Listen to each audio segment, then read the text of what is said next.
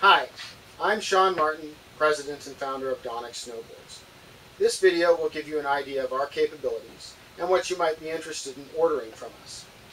Along with all the standard boards listed on this website, we offer virtually unlimited customization. If you ever have a unique board you need built, we can probably make it happen.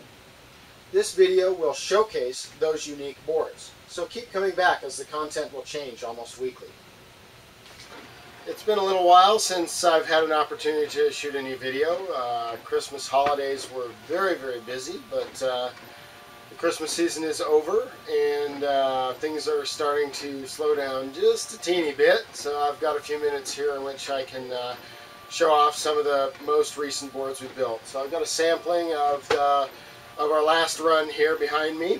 What I have over here is, I may have shown one of these off in previous video. This is a 142 Saber for a young junior bordercross racer. Nice and small. We do make stuff like this. We've actually had a fair number of requests for little bordercross boards this year, so this is one of them. The next board I have right here is something we do fairly frequently. This is a board for a local company up in Boulder. They are, I'm not really sure, I think these are all Christmas presents for their employees, but they designed their own artwork using some of the video game graphics that they, from the video games that they produce, and had us press a few boards for some of their employees. So that's something we do periodically for corporate clients. It's just a 164 Saber. It's a unique, well, it's one of our new graphics, so I thought I'd sort of show it off, let you have a look at what it looks like up close. I think this is called Torn Metal. So that's one of those new graphics that haven't been shown off too much. Next board I have right here is a carbon fiber incline. Over the last couple of months, we've actually built a large number of these carbon fiber construction boards. They're incredibly light. This is, of course, a new construction for us. It's carbon fiber on top. This is a triaxial carbon fiber weave with a Kevlar laminate underneath it. There's rubber over the core and then a mirror image of that on the back side. So this board is actually about 1.5 pounds lighter than a fiberglass construction board. And the other thing I wanted to show you on here was a custom die-cut base graphic. The gentleman who ordered this board is an optometrist, or maybe he's an ophthalmologist, I can't remember. So he wanted eyeballs on the bottom of his board, so we've got a bunch of eyeballs die-cut into the base there. So that is a custom graphic option we do offer, is die cutting.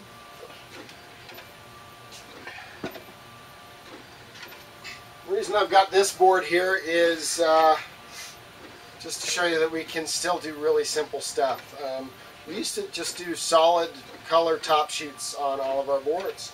And occasionally we still do get customers asking for this, so if you're someone out there going, gee, I wish I could get my old solid color top sheet, we still do it.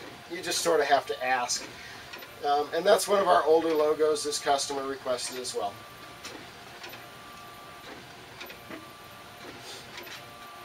And then the last two I'm going to show you here are just a couple of our newer graphics.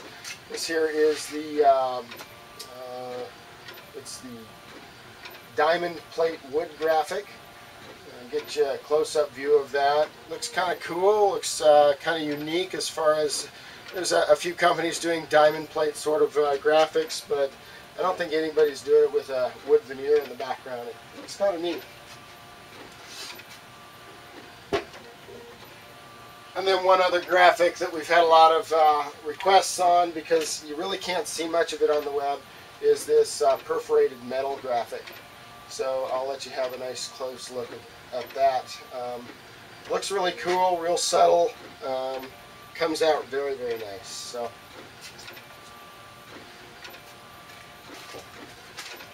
Thought I'd real quick just pull out some of the pilots for this year. Unfortunately, the website has not really been updated that much on some of the boards. Our pilot series was completely overhauled as far as design or shaping this season, as well as graphics. So the Rec pilot has a graphic that looks like this. It's got a nice little plain contrail on there, very nice and subtle. The other thing that you might be interested to know about these is we've incorporated VSR or variable side cut radius technology in the pilot this season, as well as giving it a decambered tip and tail, so it rides more like the big boys boards. And then what I have here is a 172 pilot, one of the race versions. The colors do vary a little bit on these race boards. But this is the basic graphic that goes on the race version of the pilot. I think it looks really nice, kind of cool. And like I said, same technology, VSR, decamber, tip and tail, everything that you want to get out of a high-end race board. So hopefully I'll be back again real soon for you, and thank you very much for watching. This week we've got a lot of race boards that we've built. The Race of the Cup is coming up, and there's a lot of race camps coming to Colorado, so we're trying to get some of those boards out to those guys who really need them. Got a sampling of some of the boards in our last run behind me here. Some very cool, unique new stuff, and just thought I'd show off some of our new graphics. Got a new one for this season. This is our carbon flame graphic. Comes out really, really nice. Let some of you guys who want to see these up close have a look at this. Got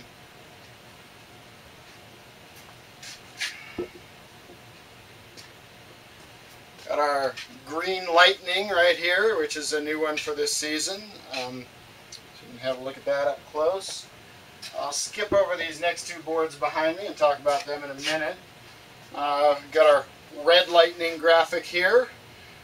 And I think this is called, I think this one here is called Gray Speed, or it might be Gray Swift.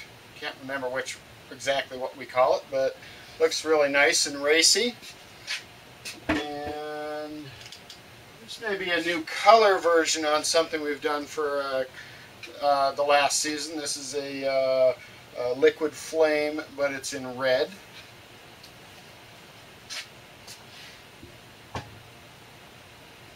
This board right over here was built for a young man on the G team, a racer, and he had a board that he'd done some, we call it airbrush artwork on. Really liked it, wanted to transfer it to his new board, so his mother leaned it up against the garage door and took a few pictures of it for me. I did a little digital manipulation, and this is what we came up with as the final result. So if you have something you want to put on a board that's hand-drawn, or you know, a photograph of something you've done, you can send it over to us and we'll see what we can do with it. Now, the two boards behind me right here are some brand new constructions for this season. This is actually a board built for one of our testers, Michael Pukas. We built some carbon fiber construction prototypes in the spring, and he told me at the end of testing he really wanted a metal board, but he wanted it to look like the carbon fiber board.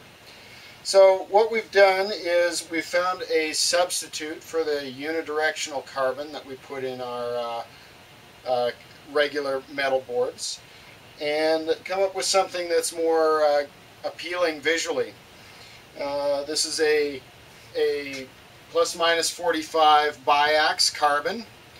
I'll get a little closer so you can really see it up close. Looks really, really nice and slick. Now this upgrade actually runs an extra $200. So if you want a metal board with a cosmetic carbon fiber top sheet on it, this board here runs $1,200 instead of the regular $1,000 for a metal. Now, the other unique thing about this, since we really want to leverage the testing that Michael's been doing for us for the last couple of years, is this has a brand new epoxy resin in it. The epoxy in this board is, well, the chemistry is 50% derived from tree sap as opposed to crude oil. So this is more of a green construction, and Michael will be testing this all season, and with any luck we'll be switching to a resin like this for next season and be able to provide you with something that's made with something that's not all crude oil based. The next board I have behind me here is a new construction. I told you in the spring we were working on a carbon fiber construction. This is one of the challenges we have in making a metal free ride is, first off, the width of the material frequently isn't wide enough for some of the really wide boards some people want. It's also, in a board across situation, you have riders hitting each other all the time and more prone to damage. So we wanted to try and come up with a fiber substitute for that. So what we have here is a triaxial braided carbon fiber. Exhibits very similar properties to a metal laminate because it's isotropic in nature as far as it having the exact same properties in every single direction.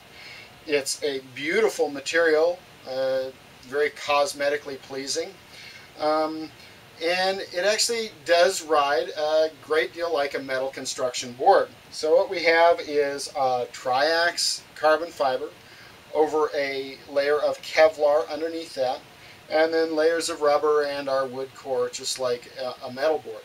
So this here is a board across board. It's a Saber. It's a 170. It's got a 29 centimeter waist. It's almost 14 inches at the tip of the tail, about 35 centimeters. So very, very wide, much wider than you can make a metal board, basically. And it's going to ride very similar to a metal board. It's nice and damp, does everything it's supposed to do. So we're very pleased with this particular construction. Whether it be in a alpine board or in a freeride board, runs $1,000, just like our metal construction, and comes out very, very nice. Looks really sweet. So I think that pretty much covers it for some of the new stuff we've done in the last couple of weeks. Hopefully I'll be back at you real soon. We are in the middle of producing our pilots for this season, as well as filling some dealer orders. So it may be a couple weeks before you see me again on some unique new customs. Thanks a lot for watching. Hi, I'm Sean Martin, President and founder of Donek Snowboards. One of the things we do quite a bit of here is build unique boards for unique people. This winter we're going to be providing a weekly update showing some of those unusual projects that we work on, and hopefully giving you an idea of what we can do. This particular board here was built for a gentleman in Australia with a size 17 foot, and he's very tall. So we built him a 180 with a 29.5 centimeter waist, over 35 centimeters at the tip and the tail. It's based on our incline or freeride series. It's the kind of board you'd never find in any retail shop, and it's the kind of thing we do just about every week. So if you ever need something that's unusual, we're here to do it. This gentleman shows our one of our graphics that are available for this upcoming season. And he did something a little different on the bottom of the board. It's got his name with the Australian flag as the background on a white field. So hopefully what you're going to get from these videos is an idea of what we are capable of and what you might be interested in ordering from us in the future.